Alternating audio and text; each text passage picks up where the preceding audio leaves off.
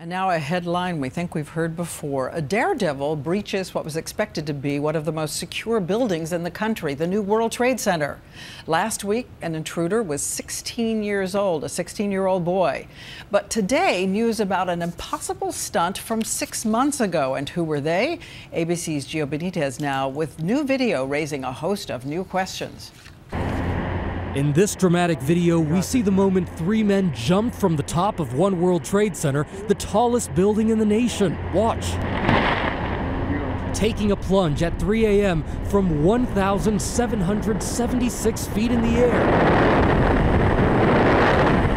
Opening that parachute and gliding over lower Manhattan in September.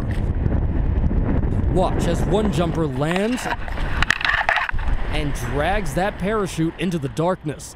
Was there ever a moment that you thought, this might be disrespectful here? That was not our intention.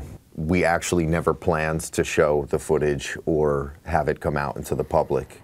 The security breach stunned even them. We can't believe we just got into the most heavily secured building. So how did you get in? We just slid in between 2 fences and walked to the stairwell. 15 minutes later, we were on the 105th floor. That was 6 months ago.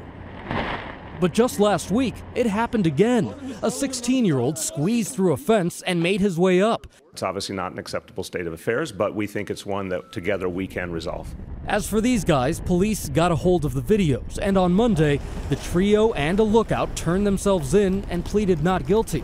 Now we've learned at the time, this base jumper was an iron worker at the tower and knew exactly how to get in. Among their charges, burglary and reckless endangerment. They could face up to 7 years in prison. Gio Benitez, ABC News, New York.